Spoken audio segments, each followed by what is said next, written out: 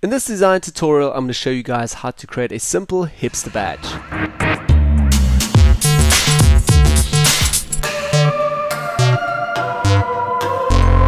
So hi guys and welcome back to a new design tutorial. My name is Manny, and in this tutorial I'm going to show you guys how to easily create this hipster badge for yourself. Alright, so let's get started right away with it. I'm already created two new groups here. I'm just going to turn all of that off. First step that I want to do again is create some guides here in the center so I can find my center point so we can have a really nice circle around that. Now in the previous tutorial I actually showed how to work with actions and how to simplify your workflow via just creating new guides quicker. Instead of always going over here selecting a new guide, I've created some actions. So I'm simply just going to go over to my action palette here, select under my design actions, I'm going to select 50% guides, hit the play button, and directly I'm getting these awesome guides here in the center. So if you're not familiar with that, please have a look here on the channel. I've also created just a video talking about how to work and how to create actions.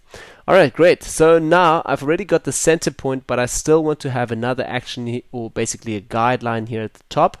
So what I want to do is go back to view again, go back to new guides over here, and we're going to select now under horizontally, I'm going to select like a 10% guide as well. Now as well as I normally always mention, 10% or 0% starts here at the start at the top, and then going all the way down, 100% is down here again. So 10% might be somewhere around here. Okay, so let's hit OK, and directly you guys can see the distance here, that's 10% of our canvas.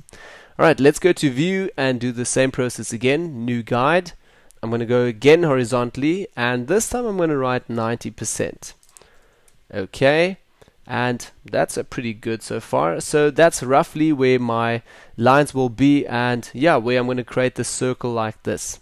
Alright, so let's also go and create a complete new circle, and this I'm going to do via actually the shapes here. So on the left hand side I'm going to select the custom shapes over here, and I actually went in and searched on the web for badges, so badges and shapes. And I actually found a ton of these, as you guys can see, loads of different shapes just for badges. And down here I've already got a really nice shape which I'm going to use today. Here you guys can also see the website, actually it's called shape something, but more about that also in the description down below. Here, shapeforfree.com, that's where I downloaded this stuff. Great, alright, so what I'm going to do is back to my actual background here, my canvas. First of all, I'm going to set here under the options the fill just to a black foreground color. I just want to have it a normal black foreground color. Okay, so then again what I'm also going to do now is just hit shift here so it's equally expanding, and somewhere over here I'm just going to make a big dot and drag it all the way down till it reaches again another borderline at the bottom. So that's how big my badge is going to be, and once I drop it you guys can already see that we have a really nice shape here.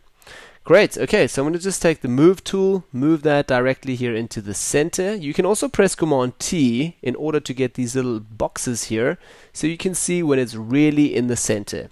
Again, with move tool I can literally just tap with my cursors left and right, and now it's pretty much in the center. Great, okay, I'm going to hit enter, accept that, yeah, happy.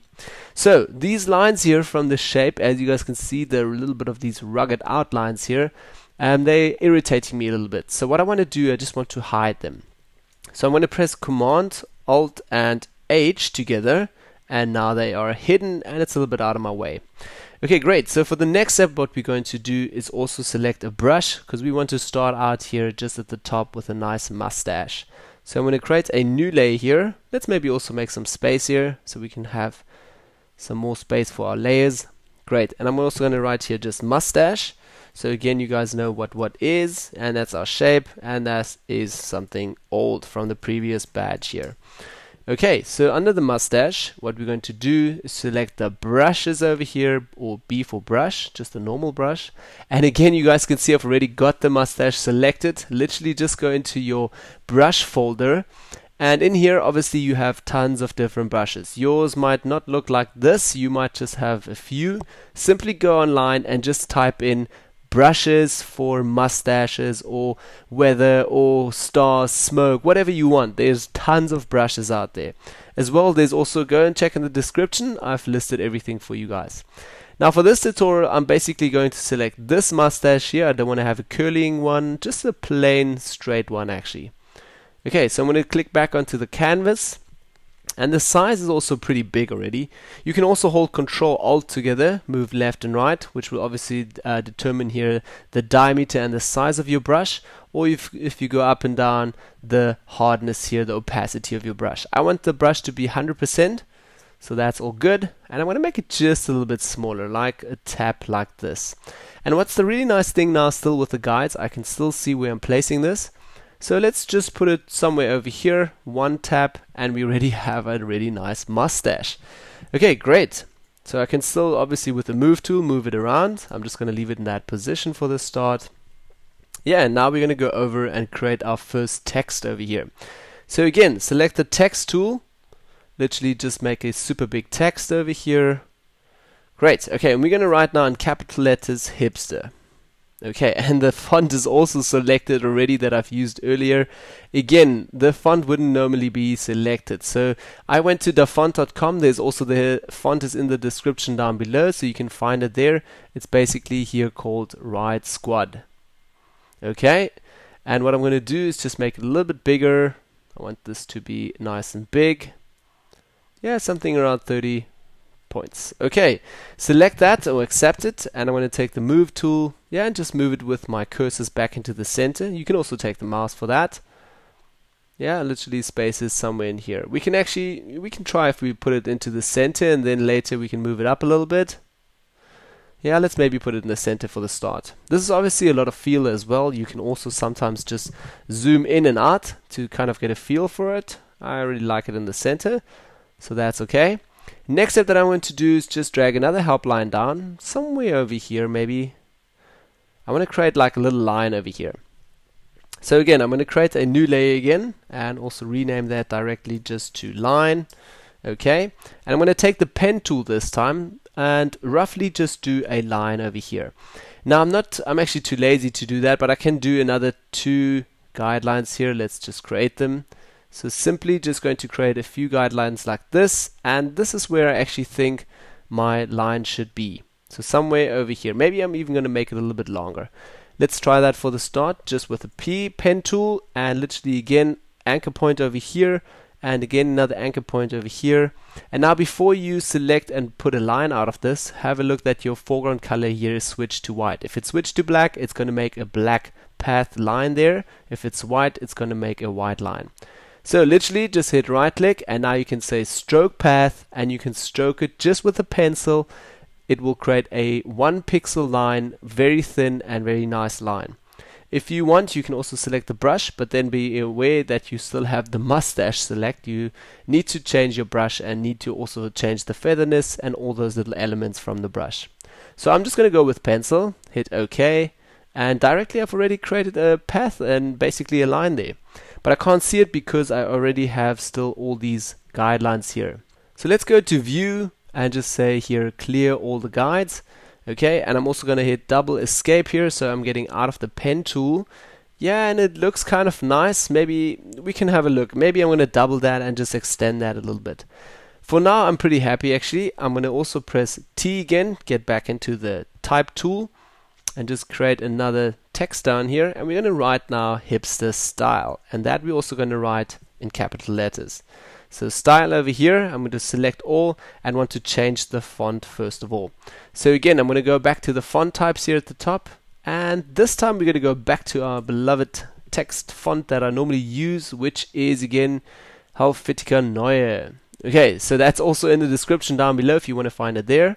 So I'm selecting both like that, and simply first of all going to change here it back to ultra light. I want it really thin and small. So let's change the size as well, like so. And as well, I'm going to go to the characters. If you guys don't have the character box here, please just go to Window, select Characters. Okay, in Characters, I'm just going to expand them a little bit and yeah, drag it out a little bit. I want some space between these letters here. They're too close to each other. So let's move that out, and it looks still a little bit big. So again, I'm just going to go and minimize that a bit more. Like just make it a bit smaller. Now I'm going to drag it out a little bit, say maybe to 400. Great. Okay, going to select that, and that looks nice. I'm just going to press V for the move tool, move that over again into the center here, maybe a little bit down. Okay, and then I'm still deciding again. I can also always go back to my actions, create again here, just simply 50% guides and select that. So again, we can see that we just really in the perspective and everything, and that everything is kind of right. And it looks perfect. It's almost in the center here. Okay, clear guides once again. I'm happy with all. Last step that I still want to do, zoom out a little bit. Yeah, and maybe also create some nice dots here. So I'm going to zoom in. I usually do that. Oh, it was the last few tutorials where I already always showed how to create dots at the end. So again, I'm going to select the elliptical marking tool.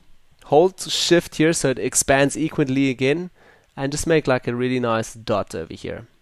Something like that. Maybe Command D, get out of the selection. I want to make it a bit bigger. Yeah, like that. Okay, great. So you have an even selection now.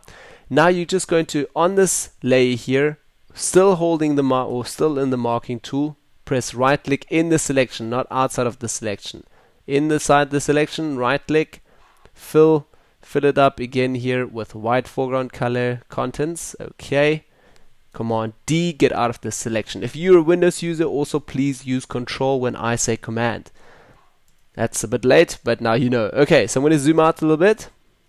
And the dot, I'm just going to move it a little bit down. Maybe I'm actually going to create again those lines. So just hipster lines here, back, the guides. Okay, so that's the center point. And I'm going to press Command J, duplicate that, move that all the way over to this side. A little bit down. Great, yeah, and that looks perfect. So I'm going to zoom out a little bit again. And yeah, I have to say I'm still happy with this line down here, so I'm going to actually keep those lines here at the bottom. Normally, if I wouldn't like it, I would actually go in and extend this line or change something, but for the start now, I'm pretty happy with that. Okay, so this is obviously, again, the dot, maybe dot 2 over here. Let's just write dot 2, and this one is dot as well. Going to select all of the whole group here, actually, Command G, create a new group here and just write here maybe hipster for the start. Hipster B, which is my hipster badge. Okay, so this is again the old one now. Let's just select the old one here. So as you guys can see on the first one, on the previous one, I made this line a little bit longer. On the second version here, a little bit shorter. So it always depends. Yeah, you have to kind of play with this, find your style as well, your idea what you want to do with it. And yeah, thanks again guys, this is basically all. If you like this tutorial, don't forget to hit up the thumbs up, don't forget to subscribe, share it with your friends. Yeah, thanks again for watching, and I'll see you guys all next week for a new design tutorial. Thanks guys, bye bye.